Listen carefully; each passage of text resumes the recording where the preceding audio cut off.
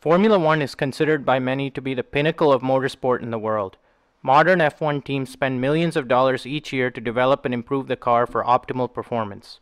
However, safety was not always a priority when it came to innovation. Did you know that seatbelts were not mandatory in Formula One until 1972? 52 drivers have actually died from incidents that occurred at an FIA World Championship event or while driving a Formula One car at other events. In recent years, the FIA, the governing body for motorsport, has put in place standards requiring innovation to improve safety. One of these recent improvements is the halo, the subject of this video. The halo is a barrier that keeps heavy items and debris out of a car's cockpit. It was made mandatory in all FIA-sanctioned open cockpit classes, including Formula E, Formula 2, Formula 3, and Formula 4. Other single-seater series across the world use it as well. This includes the IndyCar series in the United States, where a clear windscreen is also used, the Japanese Super Formula series, and the S5000 series in Australia. There are three main elements to the halo: the front section at the center, which is called the V transition, the tube across the cockpit, and the rear mounts. The structure is made from grade 5 titanium and mounts to the chassis at 3 locations.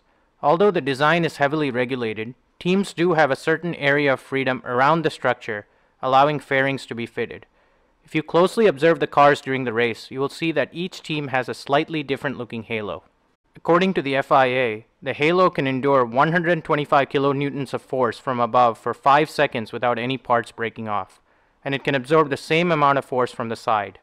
This force level is equivalent to 12 tons in weight. This is why the halo is referred to as the strongest element of the car. Now let's look at a few incidents where the halo potentially saved the life of a Formula One driver.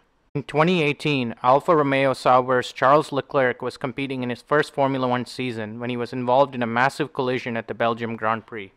Leclerc's car was hit by Fernando Alonso's flying McLaren as they were braking for La Source.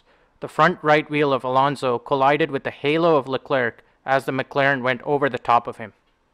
3D simulations of the incident after the race showed that Charles Leclerc's head could have been hit by Fernando Alonso's wheel had the halo not been there.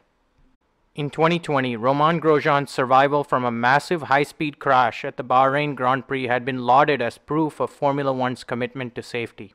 The Frenchman's car had been broken in two after a 53G hit, and he was enveloped in a blaze before coming out of the car with just minor injuries. The metal barricades had speared his car, but the halo cockpit had protected his head. While the collision between title contenders Lewis Hamilton and Max Verstappen in the 2021 Italian Grand Prix appeared to be innocuous at first, further examination revealed the importance of the halo. Verstappen's car was thrown into the air and landed on top of Hamilton's Mercedes. The right rear wheel of Verstappen's car rotated on top of the halo and touched Hamilton's helmet. Had the halo not been there, Hamilton could have suffered major neck or head injury.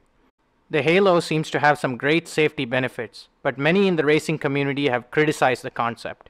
Some believe that it takes away from the appearance of a Formula One race car. Others believe that it actually takes away from the safety of the car because it limits a driver's sight and it takes longer for a driver to jump out of the car in the event of an incident. Our opinion is that the halo's benefits outweigh these criticisms. The halo's bars are relatively thin because of the titanium structure. The crossbar will be outside of the driver's peripheral vision, while the center vertical pillar will disappear into the periphery while the driver is looking forward.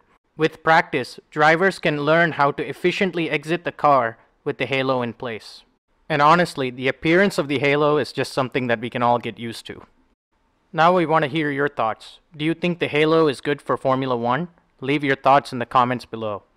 Thanks for watching. Make sure to like this video and consider subscribing to the channel for more great Formula One content.